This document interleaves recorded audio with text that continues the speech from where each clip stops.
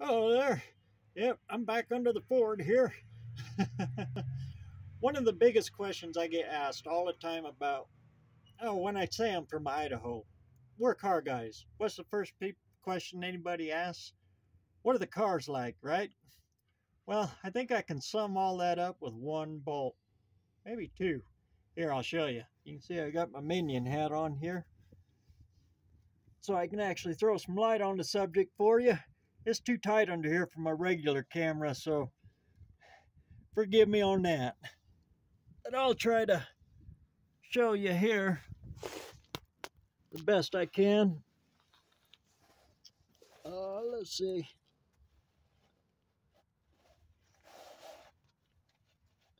There we go. You can see there, these bolts, I don't have any, these exhaust flange bolts. You know how hard they are.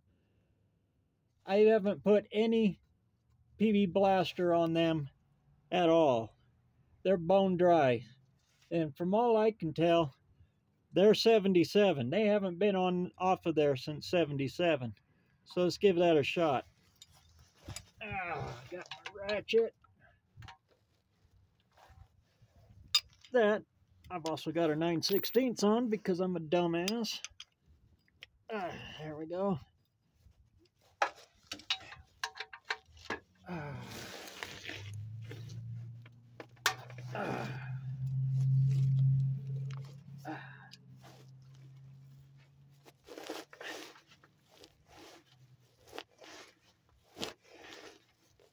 Oh, getting tight.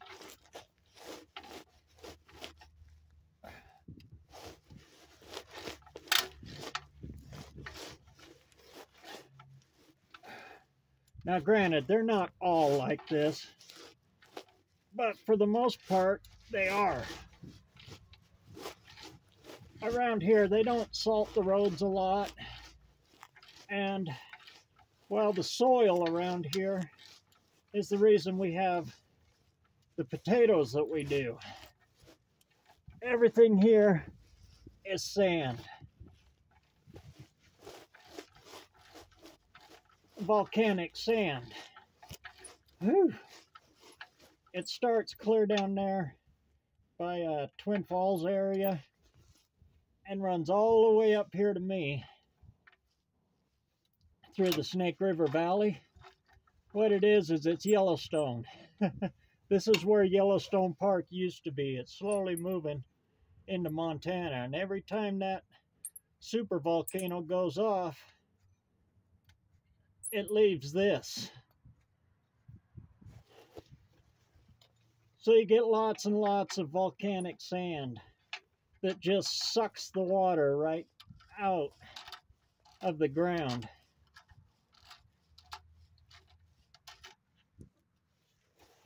And since we got lots and lots of sand, well, they sand the roads, and it's volcanic sand, so it doesn't kill our cars. And you can see there, I was able to take that exhaust bolt off without any PV blaster or anything.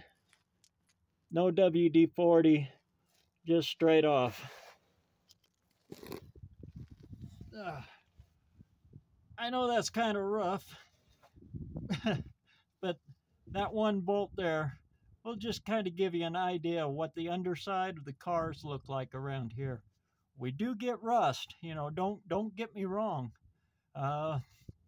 In the fall, late fall usually, all through the winter and during the spring. That's about the only time it rains here. All summer long, it's bone dry and hot. But that and the combination of our soil and everything, it just wicks all the moisture right out of everything. And our altitude, we're real high altitude here. So, you factor in all of that stuff. The fact we don't use salt, it's sand. And yeah, our cars last. So, actually, I could set up a time-lapse camera right out my front door here, and you'll probably count 30, I'd say a good 30 classic cars driving up and down the road. For us out here, It's not it's not unusual. That's just, you know, it's nothing special. That's just people keep on driving them. All right. So that's a little thing. I know it ain't much, but in the meantime, yeah, I'm gonna keep rolling at this and get this goddamn thing out of here, so I can start getting some real metal hot. Right. So, yep. Meantime, keep that metal hot. We'll catch you all out there.